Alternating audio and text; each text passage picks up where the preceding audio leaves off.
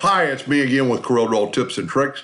Somebody sent me these two letters and want to do this. They want a white outline around both the letters equally, and want it in red and white. They're going to print on a blue shirt. I used yellow just to make it blue, see what it looks like. Wow, looks better.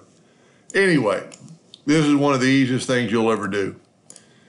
I just typed out the two letters. They want it in Arial. I'm going to go to Object. I'm going to break the two letters apart. I'm going to select them both. I'm going to go to Object. I'm going to convert them to curves. I'm going to select them both. I'm going to go up and I'm going to left-click No Fill, and I'm going to right-click a black outline.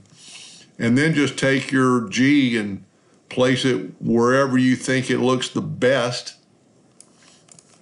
Take both the items and weld it. So that part's already done.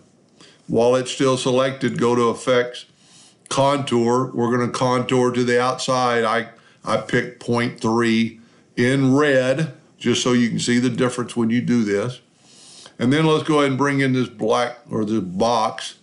Well, let's wait. See, that's why I used the box. Now we're going to take our Smart Fill tool, and with Set on White, we're going to do that. And don't forget to do the inside.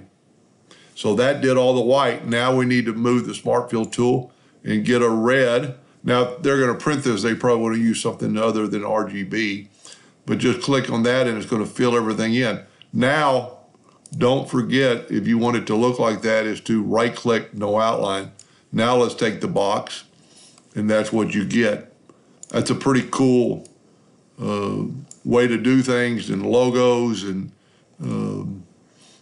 you can do it with almost any letter. You know, some letters don't really, through the years, I found, you know, like an A versus a Z versus a V, you know, how they're going to fit together, but you can make them work. Anyway, I hope that helped a little bit. Thank you for watching.